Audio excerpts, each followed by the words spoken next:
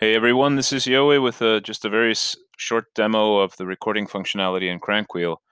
Here I am actually editing the email newsletter to you just before adding this video. So we use this system called MailChimp. Anyway, just wanted to show you, right now I'm sharing a browser tab, so you only see the contents of that browser. If I switch to sharing my full screen, you're going to see everything that's on my screen in the video. And as you see, there's a recording button here that I had enabled before the recording started, and I can click stop, which actually pauses the recording, and then I can keep recording within the same session if I wish, pause and continue as often as I like. And then when I actually click the stop button to stop sharing through CrankWheel is when my video gets downloaded.